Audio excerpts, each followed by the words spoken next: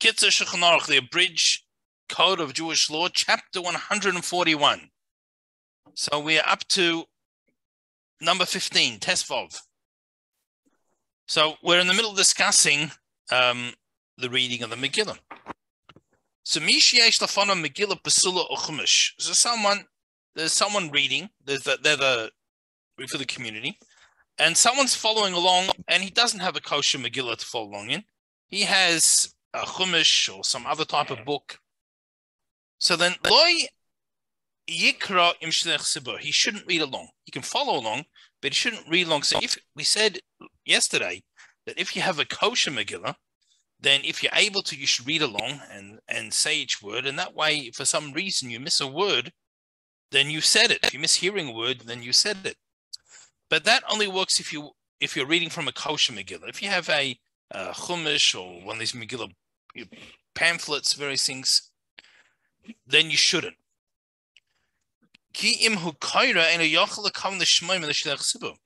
Because when you are concentrating on reading along, you're not able to simultaneously concentrate on fulfilling the obligation from the person who's reading for the community. You can't follow what they're doing and have a mind to go with them.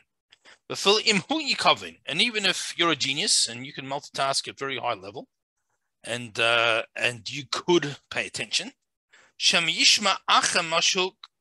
maybe someone sitting around you, he's going to hear a word that you say instead of hearing it from the reader. He's not going to pay attention enough to the official reader who's reading from the kosher Megillah because he's hearing you and you're not reading from a kosher Megillah. So he's not fulfilling the obligation. He's made this mistake. He's hearing someone reading along and he thinks they have a Megillah and he's paying attention to them. And that's going to be problematic for the people around him.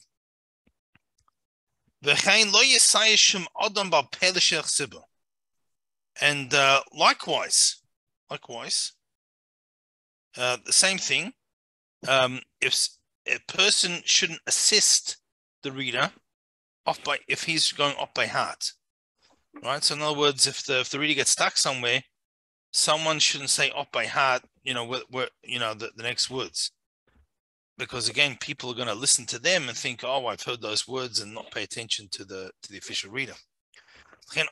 So, if you ever do have someone who's helping, best they should stand right next to him, and they should be say it very quietly, so that other people don't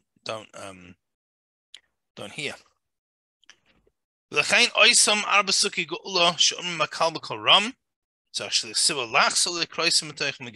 So likewise. There's several verses. There's actually different customs. We're mentioning 4 here, but some people say another 1 or 2 as well. But there's a few verses that speak about the whole redemption. And there's a custom that the congregation says those verses. So since the majority of the congregation don't have a kosher Megillah, or for that matter, even if there was only one person in the congregation didn't have a kosher Megillah, when they say those verses, it can't be at the same time as the chazan, as the one reading for the congregation, because then people are not listening to the reader, they're listening to people reading from a non-kosher Megillah, from a chumash, a book, various things. So what needs to happen is the chazan pauses, the official reader pauses at that time. The congregation says the verses, and after the noise is quieted down, the official reader says them again from the kosher Megillah, and everyone hears and fulfills their obligation. Rabbi, yeah. if you don't have a kosher Megillah and you're following along, and you finish reading, have you fulfilled your obligation or not? So what you need to do is you need to hear every word from him. From the chazan. Yeah. So you need to hear each word. Okay. So you might be following along in Hebrew, or for that matter, you might have been skimming the English, but you need to be listening to what the chazan is saying. If you hear every word from him, even the truth is, I'm not saying the ideal world, but minimum, even if for some reason, let's say there's somebody who has a very basic command of the Hebrew language, and therefore, even though they're hearing the words, they don't necessarily, if Lahavdil, obviously Hebrew is not the same, it's a holy language, but just to give an example, if someone would say a word to you in Chinese that you'd never heard before and say, repeat back the word, probably you wouldn't be able to do it, even though you heard it, but you can't say because you're not familiar with it. So it's not recognizable even. So Lahavdil, was a separation to the languages and the Lashon HaKodesh, the holy language of the Shem created the world. But I have one more question. When someone has a very heavy accent, if they're from a different country, and the way they pronounce the Megillah is what they're used to with their heavy accent is different from what you're used to. That's something else. I mean, yes, there is discussion about this amongst the, until modern times was never an issue because you lived in your shtetl and everyone in the shtetl read Hebrew the same. Modern times, all of a sudden, you have people with an Eastern European accent, which is very different to a Western European accent or a Sephardic accent, and even the Sephardim, you have different accents. Became a whole. So there are those who say you need to hear from someone who reads in a way that you're familiar with. It doesn't have to be exactly the way that you read. You might read one way and regularly attend a synagogue that reads another way, so you're very familiar with it and you can follow it easily. But there are those who write that you do need. Same also Shabbos Parsha Zachor. Parsha Zachor, which the Torah reading that we have the Shabbos before Purim. That's the from the Torah. Actually, I'm not going to be here, but when we would have our minyan here the last few years, so we have in our minyan we have a Chassidim, and we have also a few Becharians, and we actually used to do Parsha Zachor twice. The person would get called up. One person read it in an Ashkenazic way, without the person making the bracha. Someone just quickly took over and read it the Sephardic way, what the Becharian is familiar with, and then the person said the bracha. We just did it just for that call up. That's also not ideal, but sometimes you do what's least worst. The least problematic. That's very interesting. Very interesting. Yeah, so Megillah wouldn't do that because it's a little bit too long. But you should probably go. So if there's a place that you honestly can't follow because of their pronunciation, then it would probably be better to go somewhere else. Yeah. All right. So, test Zayin number 16. You have a situation. This person, he went to shul, he's heard the Megillah, either read it himself, he heard someone else read it, whatever it is, he's fulfilled his obligation. And then there's someone else hasn't heard yet. So he can read again to do someone else. Right? So in other words, even though he's filled his own obligation, he can read again for someone else. Now, he's reading for someone else. Fred, right? He's reading for Fred. So if Fred knows how to say the brachas himself, then Yivarach Ba'atzmai, best he makes the brachas himself, even though he's not reading it. But Fred can make the brachas, and Yankel's going to read for him. Let's say, Vim he isha, and if it's a lady, Tov Yaisa Shekari Yivarach, then it's better that the reader reads says the bracha, and he said, instead of saying the mitzvah to hear the Megillah, to read the Megillah, he concludes with the mitzvah to hear the Megillah. That's all right.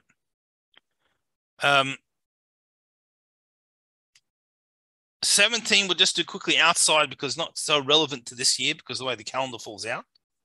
But on Shabbos, I'm not talking about if it's a Shabbos that's around Purim, a regular Shabbos. Last week Shabbos, a Megillah is not muksa. Megillah is a book like any other book, and you can learn it and study it. But if Purim is a Sunday, in other words, it starts Saturday night immediately after Shabbos, then we have a problem with the Megillah, because handling the Megillah is considered like preparing on Shabbos for after Shabbos. So therefore, we can't handle the Megillah, and it's muksa. It's a nutshell, and it's Tuesday this year, so it's not applicable to this year. So we'll do it at that. Now, Yud Ches, number 18. Rabbi, I have a question. Yes, please. Can someone bring the Megillah on Shabbat afternoon in order to review? If he's the Baal Koreh. No, so he can't do that. He can't do that if it's the Shabbos for Purim. He can't bring it to Shul. Even in a place where there's an Erev. If he's the one who's really practicing and learning it, there are those who might be lenient, let him practice at home, even though ideally he probably shouldn't handle it at all. But to transport it, he can't do.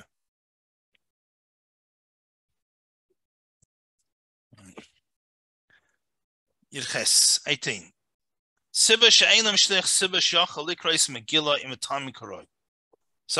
we've got a minyan. We've got several people who are familiar enough to read Hebrew without the vowels and punctuation, which is a little bit challenging at times. But they don't know the tune. They don't know the musical notes. So what do? They're allowed to read even without the musical notes. Now, in Hebrew, the musical notes are not just musical notes. In the Tanakh, it's on a simple level punctuation, but it also adds a lot of meaning. So first of all, in the Megillah itself, we have more than one tune. So for an example, there's certain verses that speak about the mourning, the destruction, and Jews going to exile. And then we have the tune that's normally used on Tisha B'Av, on that sad day. And then, and various things. So first of all, it adds another layer of meaning. But what you'll notice, Torah reading in general, when the story gets exciting, the the notes get all it's some people even theorize, and there's no way to know if it's the truth. But how we see today a lot of Eastern languages, how you intone words changes the meaning. And some people theorize that originally maybe Hebrew may have been spoken like that. Who knows? But they also have a Kabbalistic significance. So ideally, the shuls, where if you have a really good Torah reader, that even if he gets the words perfect, but there's a slight error on the notes, they have him go back and fix it. Most places wouldn't do that because you're lucky if he gets the words right. Let's not worry about the notes.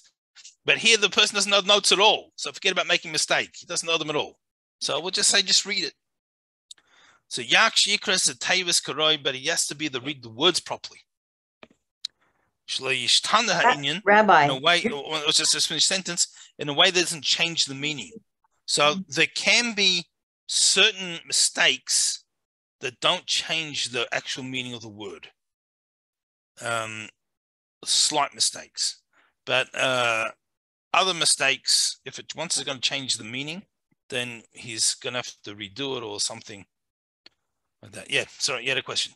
Rabbi, are you saying that if somebody makes the notes wrong and they read the words correctly, that they have to redo it? No. Then they have fulfilled the obligation. They have not fulfilled. They have. They have. Okay. They have, yeah. So the music part is not so important. Well, it is very important. We're just saying if we don't have this is someone who doesn't know it. Okay. You got a place. You got people know how to read, but they don't know the notes. Okay. So at the minimum, have the guy read, and after the fact, you fulfill the obligation. In other words, it's it's not the ideal, but it works. Okay, and one more question. The notes, the actual tune is another translation? It's not a translation. I mean, just without getting too much into it, it's very hard to do without showing it to you. But there's a note, for an example. It's called an esnachta. You know, it looks like little fish. You know, those little chicken bones. That, you know, you ever do them with your kids? You take one end, and your sibling takes the other end, and you pull right. Looks like one of them. So what happens is that Wishbone, divides. Rabbi. Sorry. Wishbone. Yeah, the wishbone. That's right. It divides a verse conceptually. So not necessarily in the amount of words, but in other words, so well, I guess each verse to a certain extent is a concept. Otherwise, that's why it's one verse. But in the verse, it breaks it up conceptually, and then you have as a cave katon, which breaks that up conceptually. Maybe we'll just show quickly. I'll show something in this.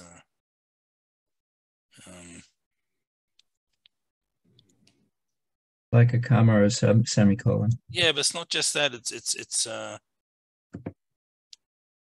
me just see if we can get one online with the trop. You can share with the notes and share the share screen. So you've got plenty of, but without the notes.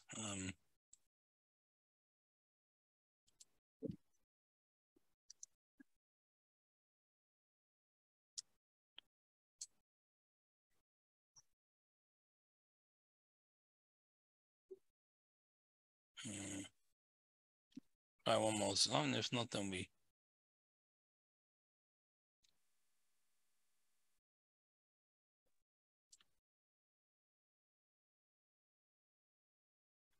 Okay, so you know, for another lesson, I'll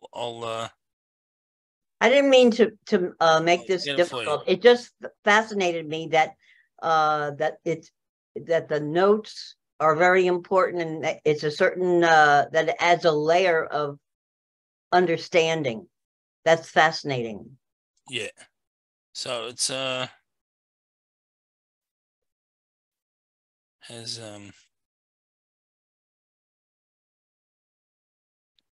yeah. So we'll find one, and you know, maybe we'll do that as a side issue one day.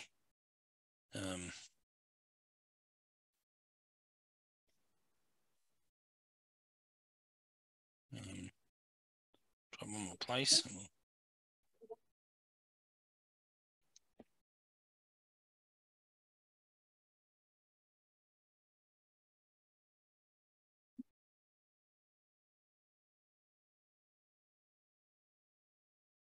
Okay, found one.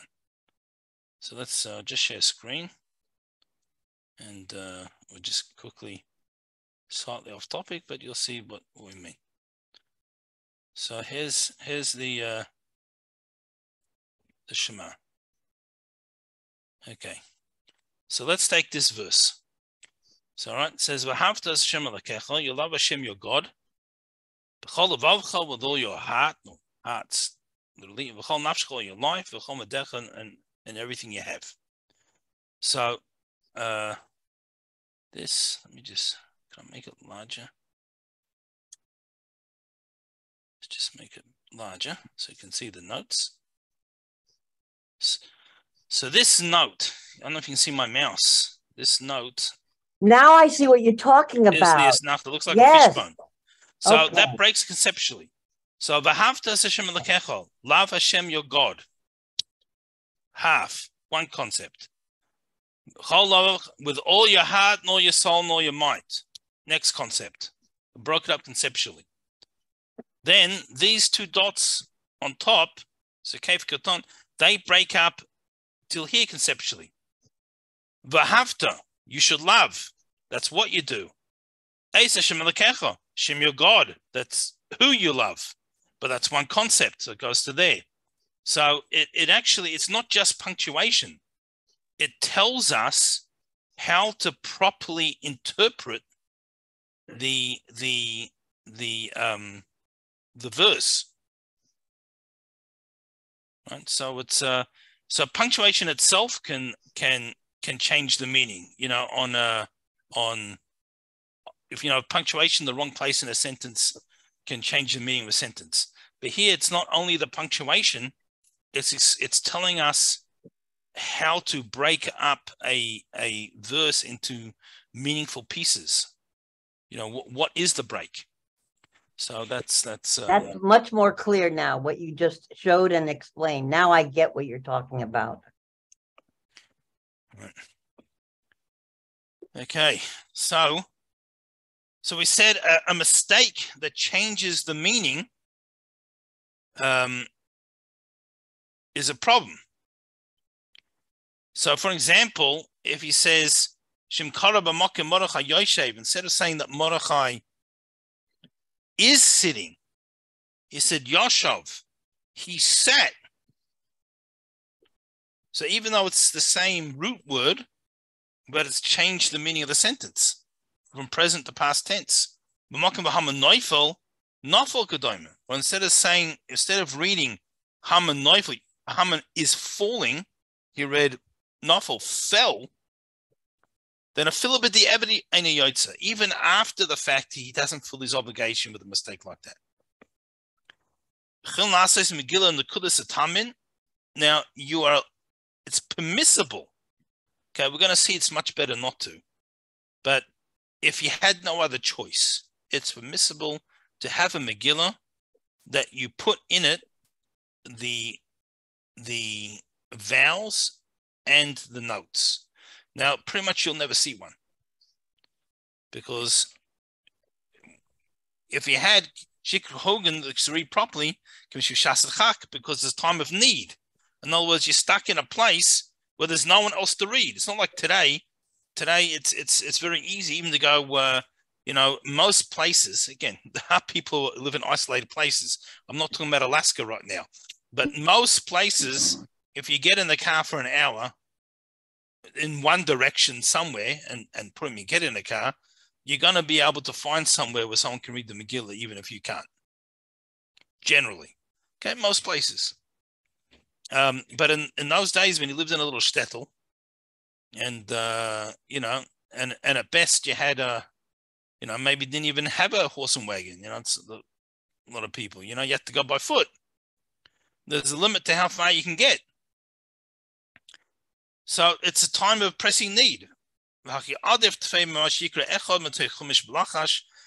this is much better than having someone just read from a regular chumash. Whispering, because what's going to happen, he's saying the words to the guy, if the official reader didn't have the vowels and the notes, someone else is going to have to read the words to him, and that guy's not fulfilling the obligation because he's saying words, even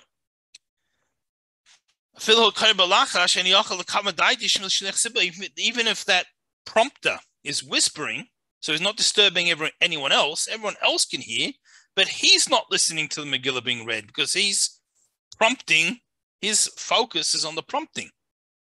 Then some Shikar Rachmat Chumash is going to come out that he read from a Chumash and not kosher Megillah Veini Yotza, and therefore he did not fulfill his obligation. And so if it did happen, we're going to have to read for him all over again, presumably with someone else doing the prompting. So if you had no choice, you could make a Megillah with the vowels and the but generally speaking, we don't. I've never seen one. One of my sons, not the son that you met, but the other son of the Sofer, got an order for one. But he declined. He declined to do it because the person lives in a place where he could go somewhere else. He felt it was a bit iffy under the circumstances. So, he declined to write it, but someone did request it. Yud Tes 19. I think we'll skip through this a little bit because again, hopefully it's not going to be relevant. We're talking about if you're in a place where there is not a kosher Megillah. Right, so hopefully everyone, if they go to a shul or somewhere, they have a kosher Megillah. Again, one of the advantages of our higher standard of living nowadays is people can afford these things that they couldn't have in the past. So most places have. So the bottom line of this is that a Megillah, we're more lenient than a Torah scroll in respect to disqualifying it, because a Torah is called a Sefer Torah, a book of Torah, while the Megillah is actually called an Igeris, a letter, as we mentioned the other, I think it was yesterday, that we folded over in half and thirds, and we read it like a letter. And in a letter, a person will be not as careful with it being exact as you are in a book. And therefore, a certain minor errors will be acceptable after the fact. Again, obviously, if you have one that's top-notch, you use the top-notch one. It's the next one's about a mourner. So hopefully we don't have anyone mourning on Purim. But essentially, a mourner has to keep, if they're in Shiva or whatever, they have to keep it during Purim. They still come and hear the Megillah. But they're allowed to wear leather shoes on Purim, which they can't normally, and they can sit on a normal chair to hear the Megillah as well. And if possible, they should have minyan in the house.